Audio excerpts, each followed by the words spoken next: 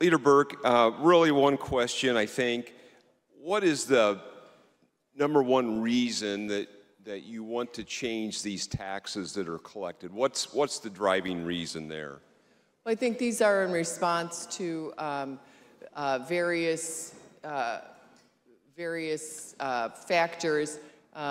You know, this is a bill that is supported by the Illinois Municipal League.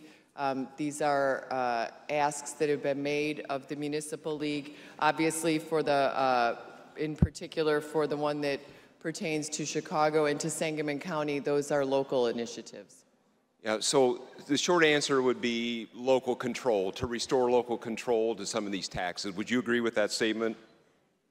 That's a fair statement. Okay, thank you. And to the bill, and Madam Speaker, I may ask for some additional time because I want to kind of complete this statement if it's okay, and it'll be brief.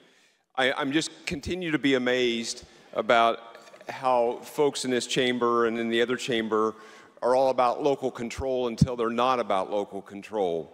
5 years ago, this chamber voted to take away local control from townships when it concerned wind and solar siting. And then just a year ago, January, in the lame duck, this building, the members of this building in the House and the Senate voted to take local control away from counties when it comes to wind and solar siting.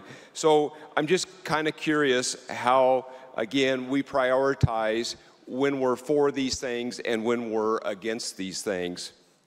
Over the years, several of my colleagues have been calling for the elimination of the grocery tax. Unfortunately, the majority party and the governor absolutely refused to do anything in this building the right way. Instead of giving us a clean... Will anyone yield his time? Instead of giving us a clean single-issue tax cut, they give us HB 3144. This bill is full of taxpayer abuse. HB 3144 removes the protections for local taxpayers by allowing local governments to tax them on merchandise without the permission in a referendum. This means the state is giving permission to local governments to go behind the backs of the taxpayers and pass tax increases way above what they are paying now on the grocery tax. There is no excuse for the House of Representatives to be eliminating protections for local taxpayers just so the governor can tout a political victory for his grocery tax.